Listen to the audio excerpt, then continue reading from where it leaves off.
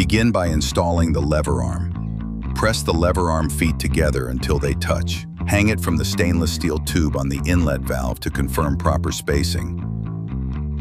Position the lever arm so the cross member rests beneath the flat spot on the main tube. Insert one leg into a square opening, keeping the foot near the outer edge.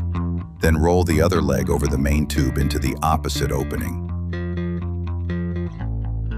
Next, insert the balance spacer with the O-ring and spring into the stainless steel tube on the inlet valve and stop once you reach the O-ring. Apply pressure to keep the lever arm upward.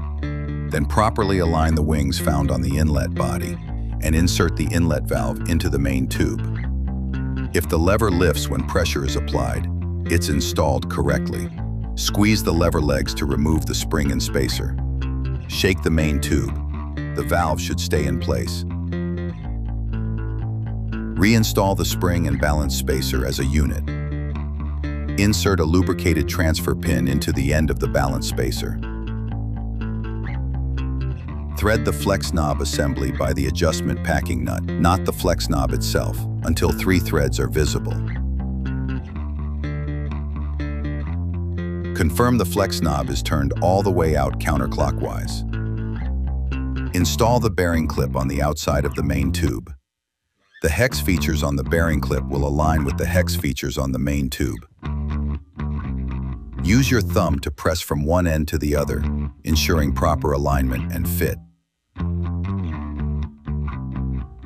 Rotate the flex knob clockwise into the regulator body 12 full turns.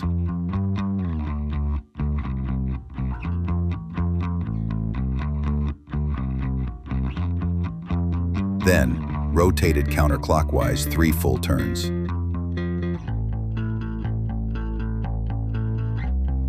Insert the lubricated adjustment nipple with the O-ring into the main tube. Finally, using a flat blade screwdriver, thread the nipple in slowly. As soon as you see any movement or a slight drop of the lever, stop threading. The 455 main tube is ready to be installed into the regulator body.